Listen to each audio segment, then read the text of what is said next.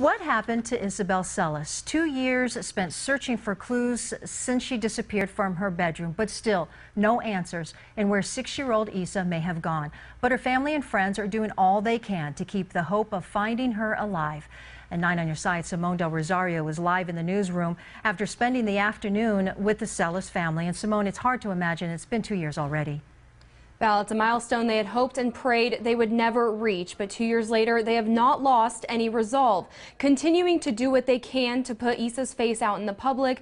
The family tells me it's not a matter of if, but when she comes home.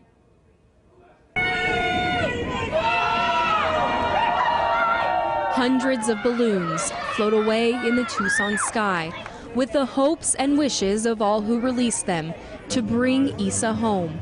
Missing 2 years on April 21st, it's the second time the Celis family has held this event to fundraise to keep her face out there so her case does not fade away. The community has come together in such a supportive way to help find her. You know, people may have their doubts, but as long as she's missing, we're going to keep searching. We lend a hand in any way that we can. We basically just keep praying, and we're keeping that hope alive.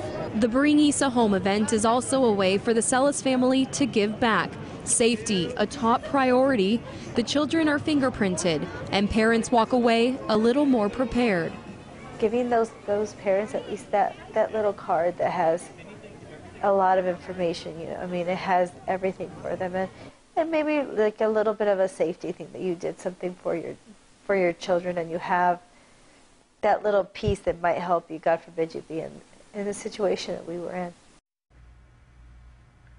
Now tomorrow night we'll follow up more with Sergio and Becky Celis, some of the struggles that they've been through in the last 2 years and how they continue to stay strong. And we'll also catch up with police to find out how many leads they've investigated to date. And I've seen some of the people, some co-workers that started with them when this first had happened and had always supported them and helped them with all the flyers out there, and they're still with them today. We spoke to them today, and it's just basically been an experience that everyone has experienced themselves. They say it's a nightmare, and they can't imagine how the parents are feeling. And they've never given up hope. All right, thank you, Simone.